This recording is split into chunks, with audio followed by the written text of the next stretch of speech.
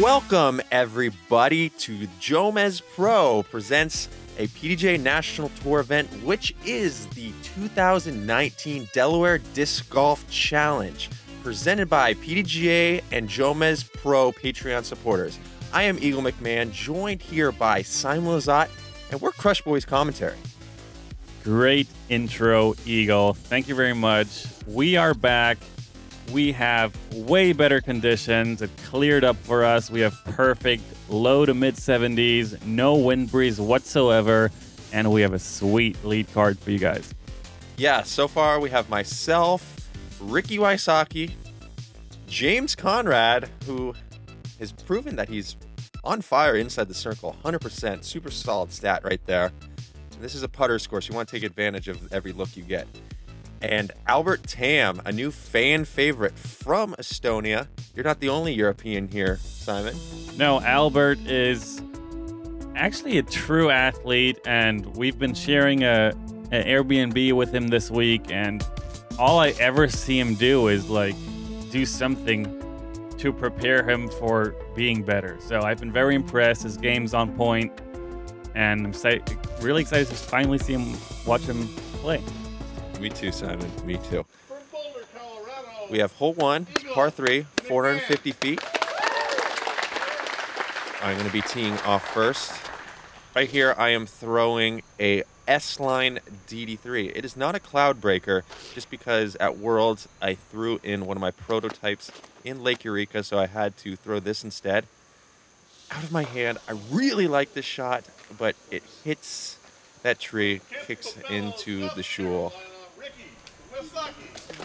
Oh, yeah. Two-time world champion, Ricky Wysocki, and this year's world's runner-up. He's going to be opting for a turnover backhand with an 11-time T-bird, I believe.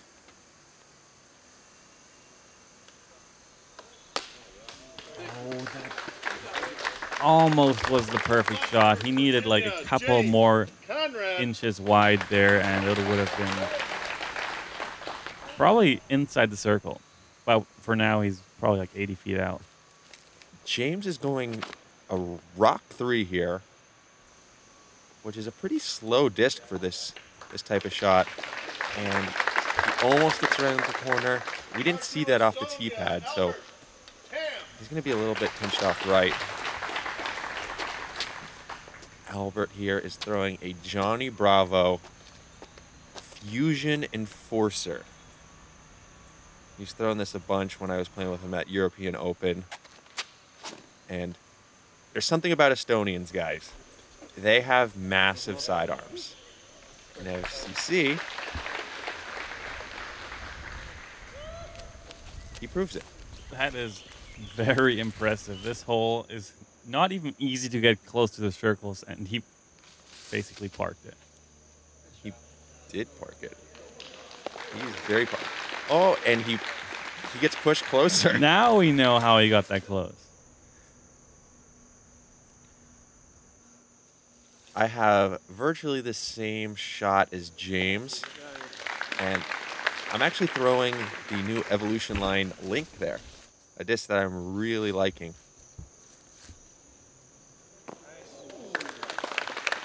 Ricky forced to go upside down on his approach shot. Yeah, this course looking much friendlier today. It was really fun playing. It almost felt like playing indoors with it was indoor golf today. That's what it felt like. In trees golf. I agree with Simon there.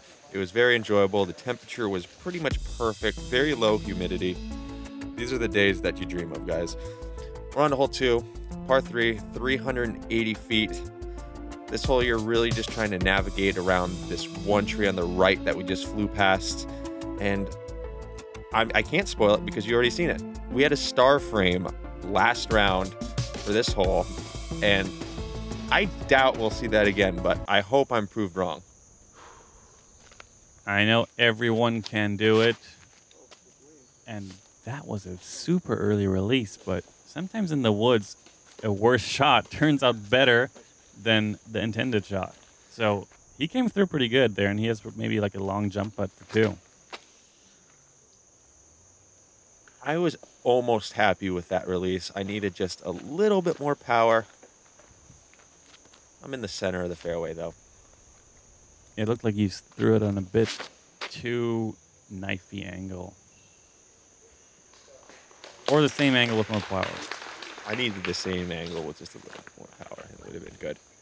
Rick goes with a max. He's going to have a long look. That looks perfect. I was wrong. So good. It was really good, but it's like you kind of need that knifey angle on this. Yeah. It's a really funky little hyzer hole for us because you almost want to throw a understable disc to get to the basket here and throw it on more of an angle and then have it finish kind of like trying to fight to the right but still hyzering left. So sometimes throwing a flippy disc, it'll go more left for you than a stable disc because it stays in the air longer. Pro tip by Simon Lizotte. Try it at home, guys. Albert trying to give it a little bit of a run. He's going to be about 20 feet from the pin. Ricky with a blue putter? Has that been a thing? I think it's a new thing. I want to say it's a classic AVR. Oh, maybe. I don't remember him putting with a blue putter yesterday. I think he uses it for kind of his long putts where he wants some more spin and a little bit more glide. Because I know I switch up my putters from different distances. From long range, I like something that's pretty beat up, that's easy to glide. Easy tap-ins here, and you see a bunch of pars already on the scorecard, and this is kind of going to be the name of the game today. We're on to hole 3. It's a par 4, 760 feet. You're probably going to see a lot of rollers from these guys. Looking down the fairway, it's the first shot is pretty open, but then you have to contend with a bunch of trees, and then you see the basket right there. There is a drop off to the left, so you got to be cautious of that. Albert throwing the same enforcer that he did on hole 1, turning it a bit too much, but he's going to be at the top of the hill looking down the fairway. I'm going DD3 Cloudbreaker sidearm. And this disc right here, I started this week throwing it, and it was pretty overstable. And with all the rocks out here, it has become a complete flip-up driver. Ricky going roller with a Star Wraith. He's been throwing this disc so well lately. And that's a prime spot. Yeah, really the ideal spot here. And you probably threw like a 450-foot sidearm there, at least. James going with, I don't know what disc, but I'd say Sidewinder. And he's just going to be a little bit behind Ricky, a little bit more right. All decent tee shots.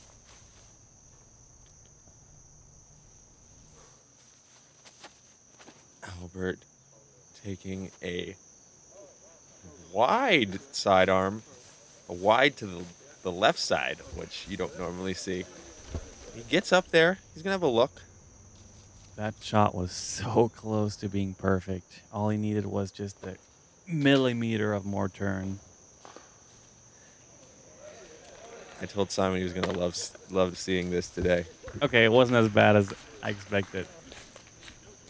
I was very pinched off on the left side of the fairway, and basically that was the only shot I had, and I got a little bit of luck, and I was happy about it.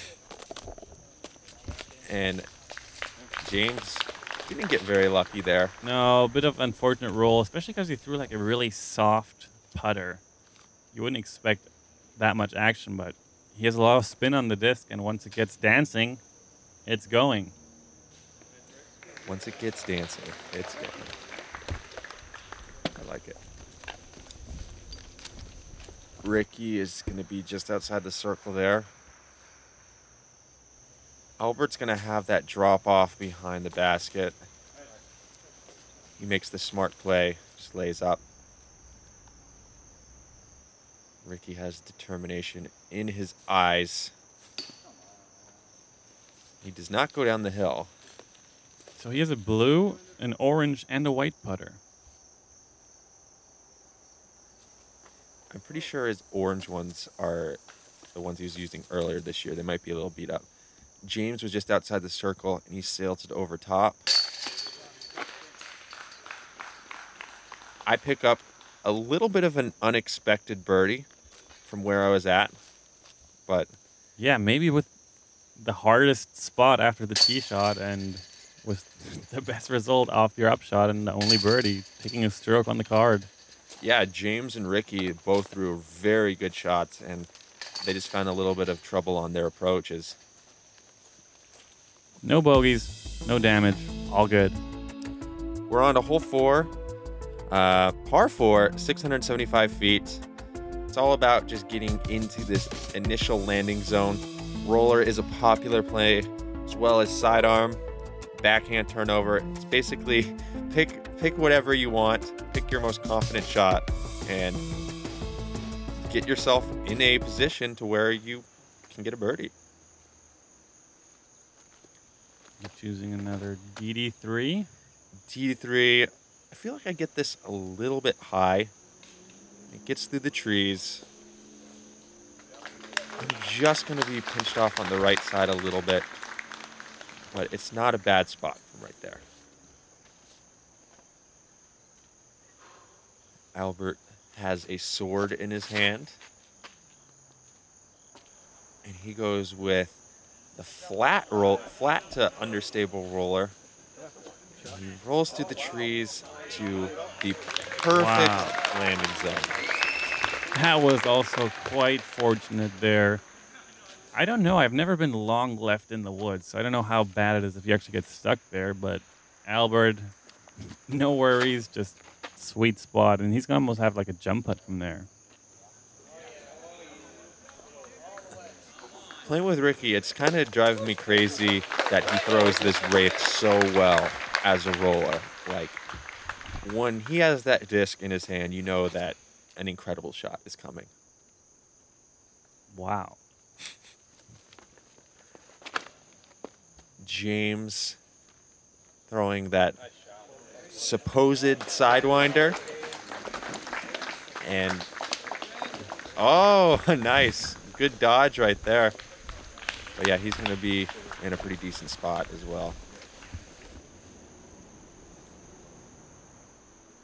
Right here, I have the new Evolution Link. And I'm really just trying to think I'm James Conrad when I'm throwing that shot. I heard from a couple pros that sometimes they mentally become a different pro so they can throw a shot better. And what did James do there? I think James thought he was me. Or me.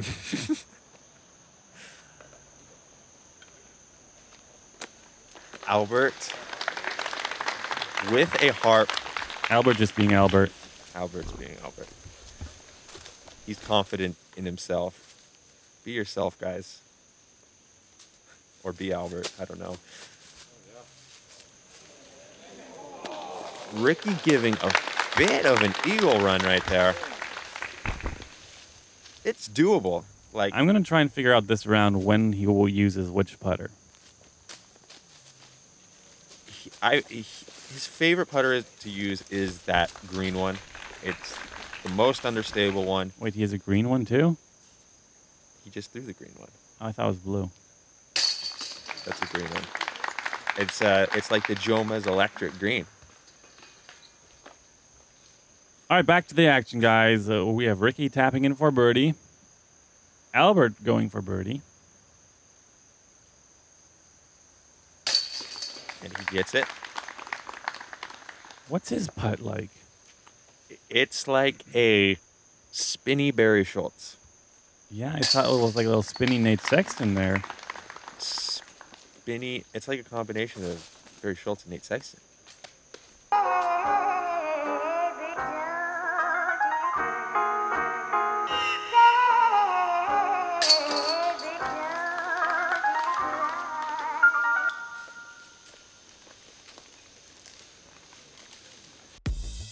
And we're on to hole 5, the first par 5 of the course, 780 feet.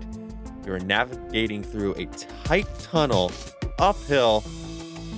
It's really about the tee shot, getting in the middle of the fairway, and then biting off enough distance to get to a spot where you feel comfortable approaching this very rocky green. I have an MD3 in my hand, and that's an MD3 out of my hand. That looks like a really good shot. It scoots to a decent spot. I'm a little bit on the right side, but I'm in the fairway, which I am happy about after that.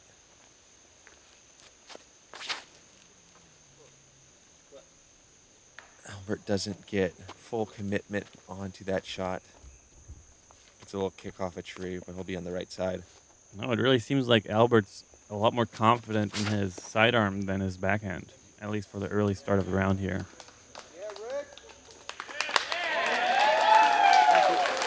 That is the best drive I've ever seen on this hole. From right there, you have a legit eagle chance. Absolutely. He is about 50, 60 feet past the AM pad, which is it's bonkers.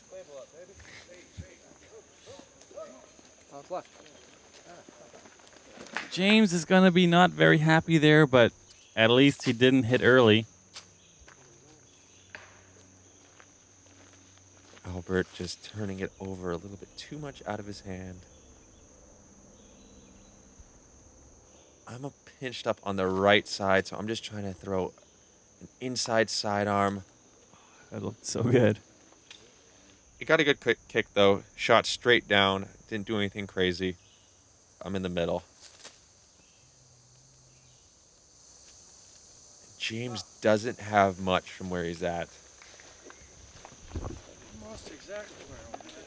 He's going to have probably a little bit of a scramble from where he's at next.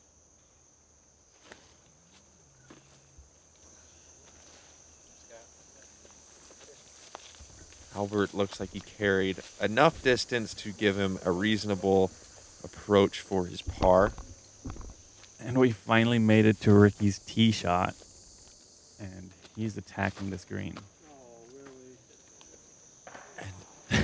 I don't know. I think his run-up was a little bit compromised.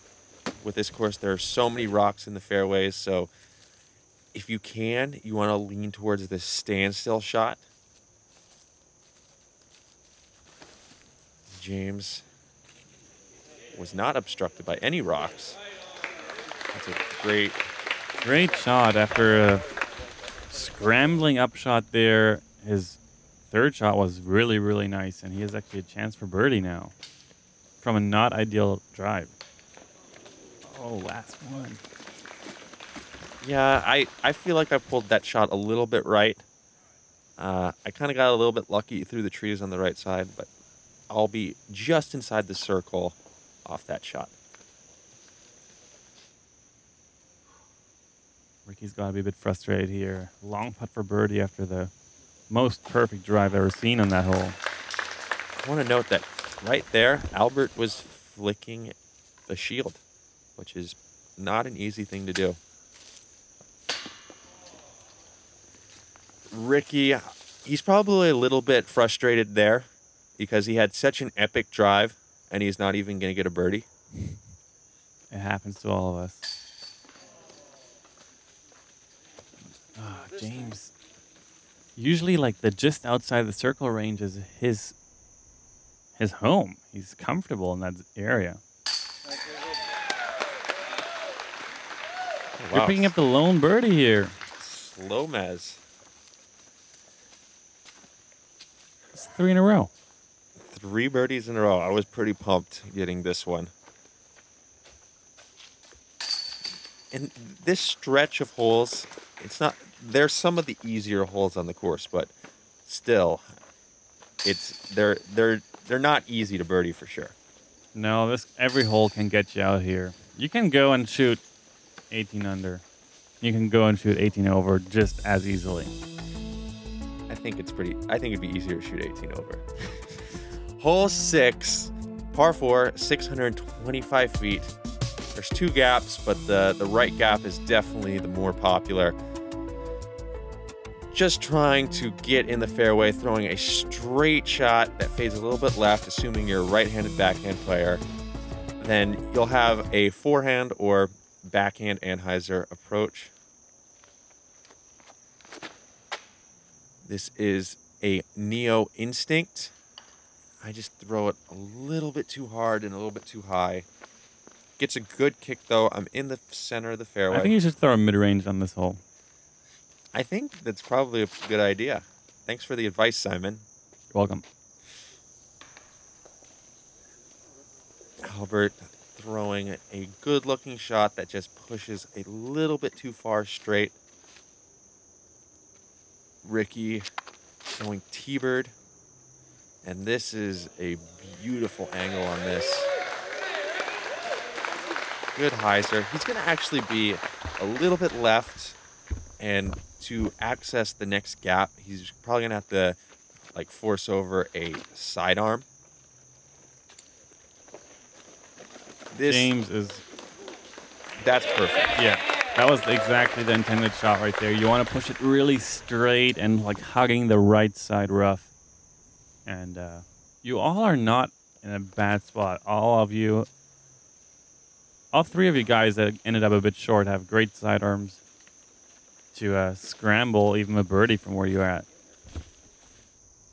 I threw a max there, turned it over too much, and if Albert put his shot together with mine, we'd be parked. Ricky kind of in a difficult spot here. It's a lot of anhyzer, but it is panning out. He'll just be outside the circle, which we all know is Ricky range. So James with a good chance here to get his first birdie and snag one on the card, maybe. Perfectly played. That had a small chance of bouncing into the basket. Very small chance. Albert with a harp. Puts it inside the circle. I'm from about 60, 65 feet. And almost got it. I had kind of a small gap. Just put it left.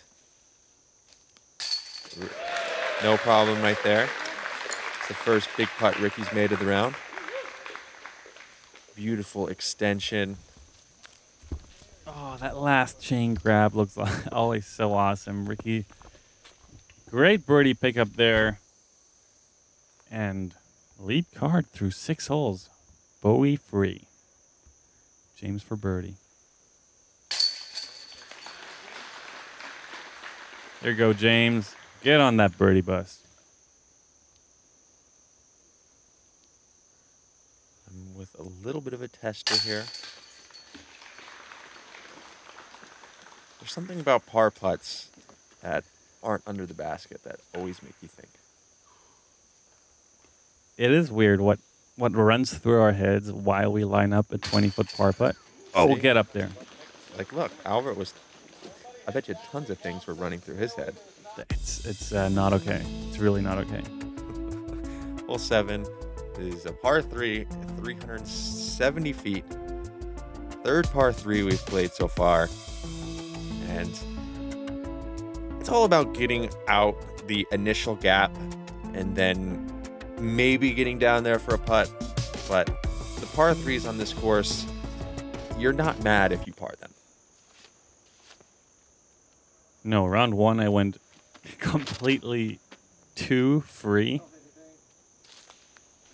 And Ricky asking for it not to hit anything, maybe the basket.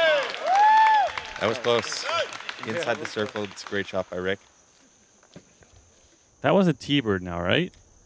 I'm pretty sure that was a Firebird. Wow, he's not making those discs look that overstable. James going for the same shot as yesterday and just a little bit too far to the right. He's at the initial gap, though. This was a Glow MD3 forehand. Left it just a little tight. This gap is kind of one of the tighter gaps, even though it's early off the tee. It's a lot downhill, but you got to push like left, left, left before you go at the very end right. And wow, that was like a second ace run here. That was a Westside Discs Auti by Albert. He almost dunks it for the ace, but he will be outside the circle. James doing something that he's not used to doing, hitting a tree.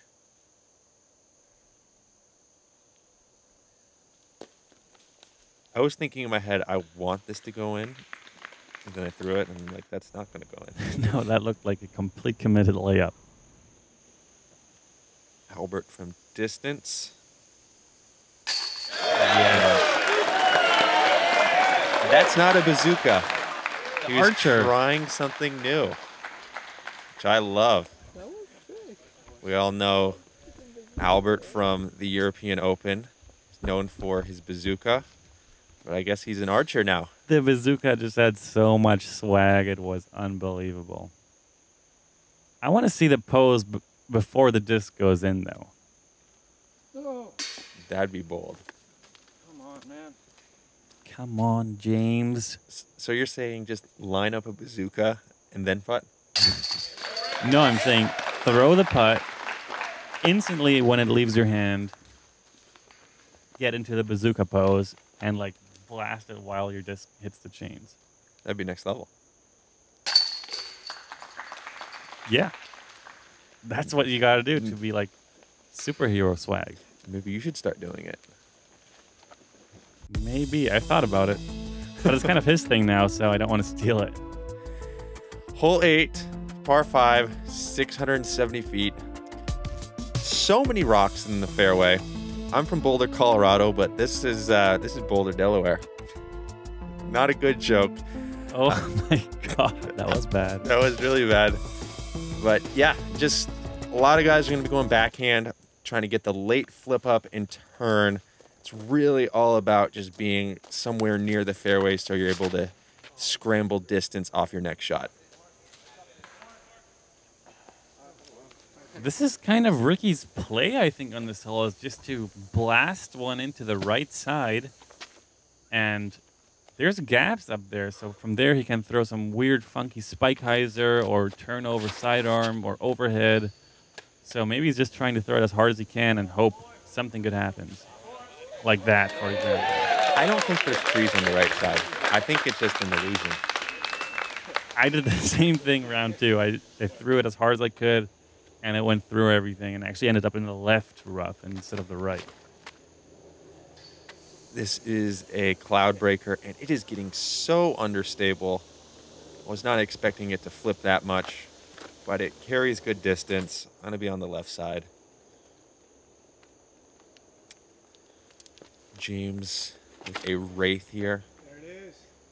And he needs some flip or not to hit a tree. Gets a ton of distance. That was technically the best tee shot. Not the best result, but it was the best throw. Yes. I have a little bit of a compromised lie here. And I go like overhand and I hit a pencil tree. And shoot to the right.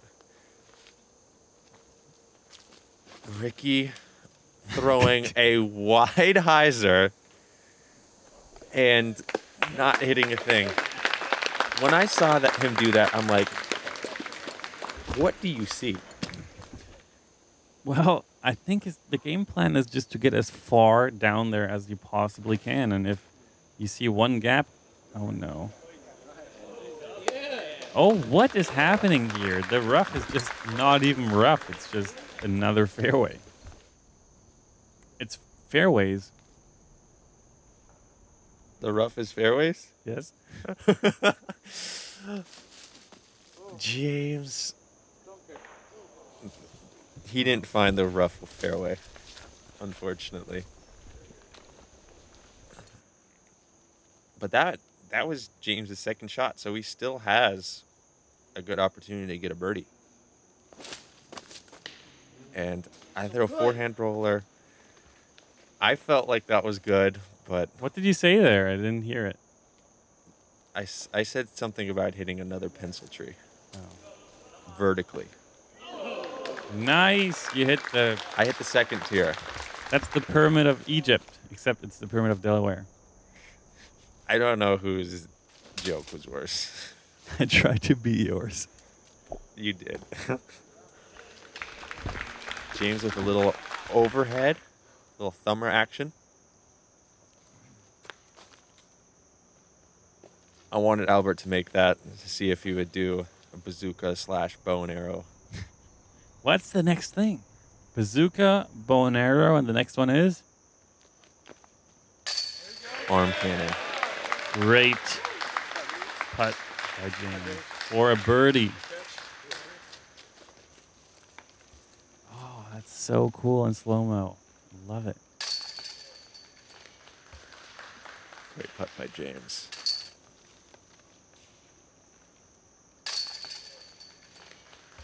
Tap in birdie for Albert. 3 birdies on hole 8. He's tapping in a par. Pencil tree par. Pencil tree par. All right. Through 8 holes, we have Ricky Wysocki leading the event. I'm in second place. Albert playing a really solid round so far at 4 under. And Joel Freeman is -3. And Lizotte is sneaking Oh, up yeah, the there you are. leaderboard. Woo! Oh, man. Like and subscribe, guys. Thanks for watching. And we are back. We're on to hole number 9. Is a par 4, 555 feet. The tee shot here is to throw something straight, land in the landing zone, or you can be throwing a forehand shot that pushes straight and kind of finishes right if you are wanting to be a little bit more aggressive. I know Albert has a lot of confidence in his forehand shot. He's going enforcer. He gets a stand-up that is pushing far right, and everyone loves it. That is in the prime location right there. I don't know what to say anymore. I got ahead of myself there. Of course, we have one more hole to play, and thank God we have one more hole to play. Seeing some great tee shots. James goes with a rock 3, flip up. He's going to have a very good position moving forward on this hole. I have a little bit of an early release, but don't hit any major trees. I'll be pinched off on the right side, but I might have something from there.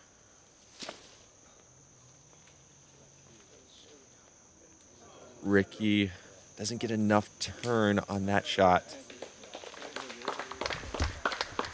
It's going to be right side, maybe a long outside look. Still putting for birdie, though, and that's...